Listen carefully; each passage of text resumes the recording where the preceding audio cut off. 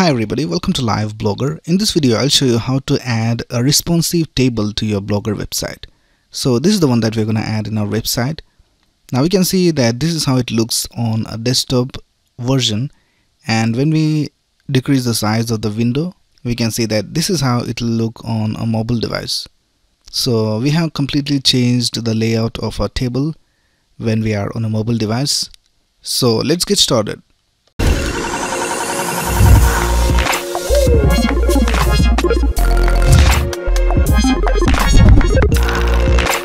Now here's the source code of the table that we just saw, and I will leave the link of the source code in the description below. And if you want to see how I designed this from scratch, I have a video on that as well, so you can check that out in the description below. And now if you want to change the details inside the table, you can just go ahead and these are the headings right here inside TH.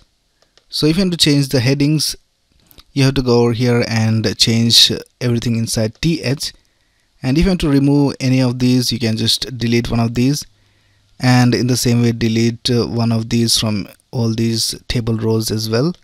And if you want to add a new column, then you can just add a new TH tab and then type the heading over here, and in the same way add the data over here in each of these rows as well.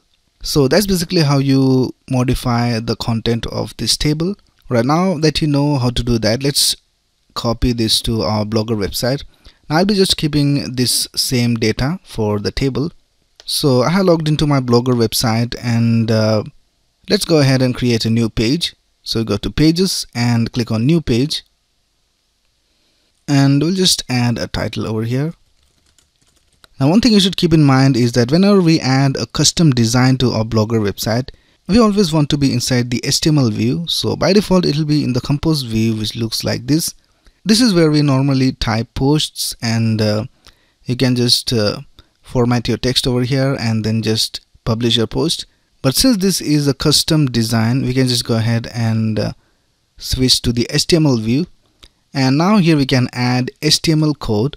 So let's go to our source code, and we'll copy everything from the table container to the end of the division, and we'll just paste it over here inside our page. Alright, now let's go ahead and publish our page.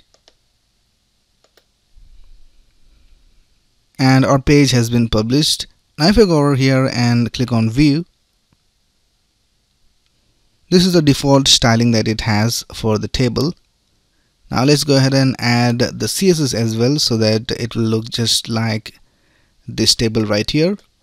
So for adding the CSS, we'll go to theme, and then we'll click on customize, and then go over here to advanced, and then open the first drop down and select add CSS.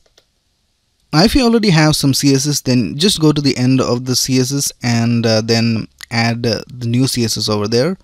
So let's go ahead and go to style.css, and we'll just copy this whole CSS from here and we'll paste it over here. Alright, now let's go ahead and click on save,